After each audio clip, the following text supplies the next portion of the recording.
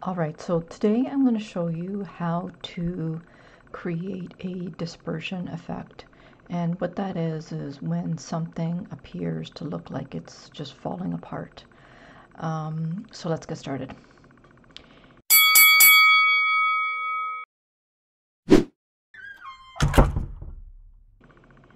Alright, so this is going to be the end result. Now I've already created this, so I'll just create another page here, and I'm going to add on this page I'm going to add a butterfly,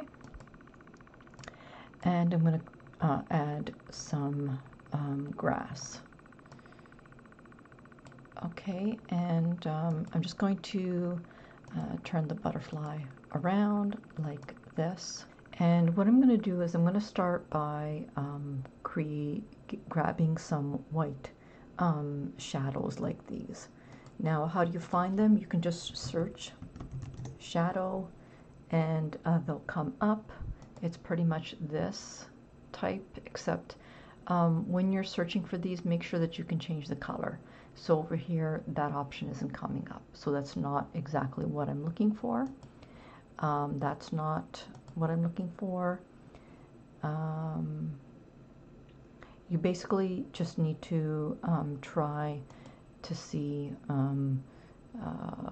what you can change. And if you can't find one that changes color, just try and find one that is the same as your background, like this white one. Okay?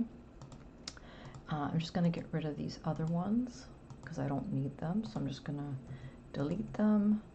And I'm going to go back to this one, and I'm just going to change it like that. Now, I'm just going to layer those here, like so, to create kind of a transparent effect. And now what I'm going to do is I'm going to go in and try and find some splatter. And again, the splatter that I'm finding, so I'm just going to put that up there. I'm going to put that one there. I'm going to look for some more. That appears to be the same one, so I don't want that, but maybe I'll grab that. Okay, and what I want is to just make it the same color as the butterfly. So the black is okay. I can use that. That's not a problem. So we'll start off with small pieces, and we'll just place them sporadically, like so.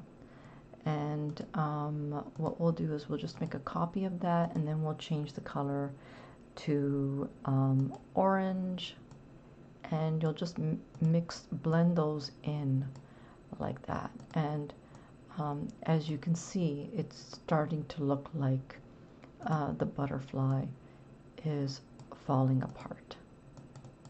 Okay.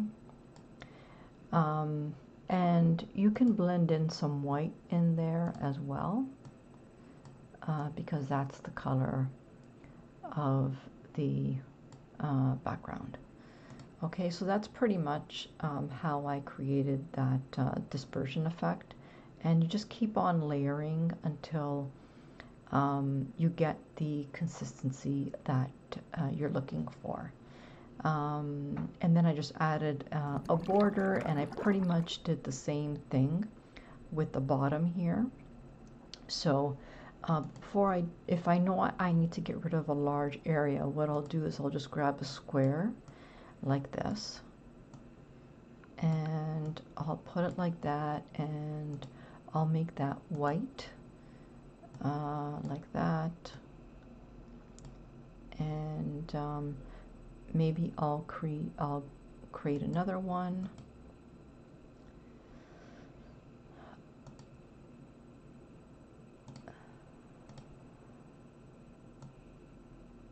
And I'll just hide some of the stuff that's on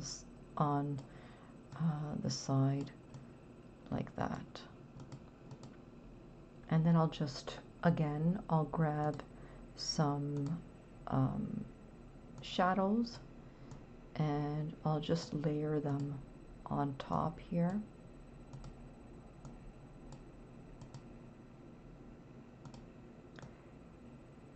To give it kind of a fading effect, and I'll just grab those, and now I'll make them green, and I'll just keep going until I get the consistency that I want,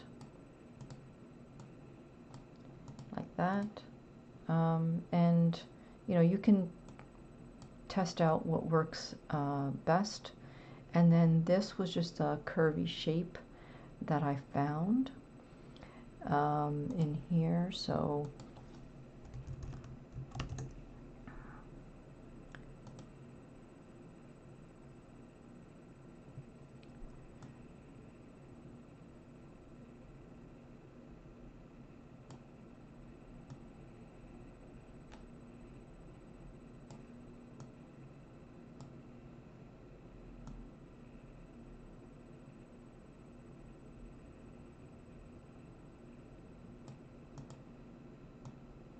it could have been this one that I used.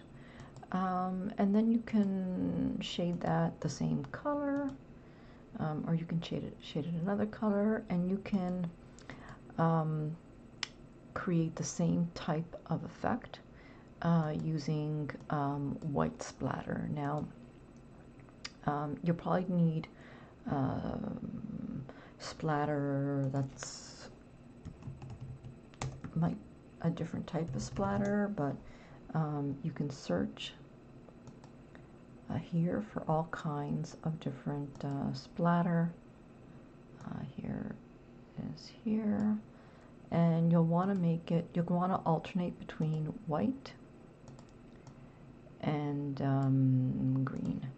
And the other thing,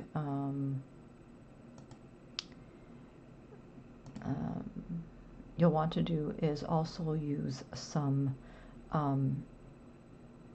shadows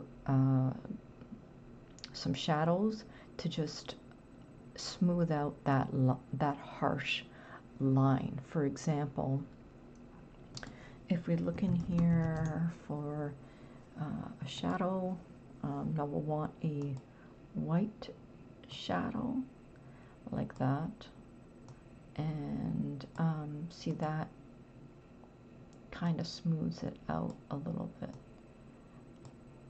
so that's not so harsh.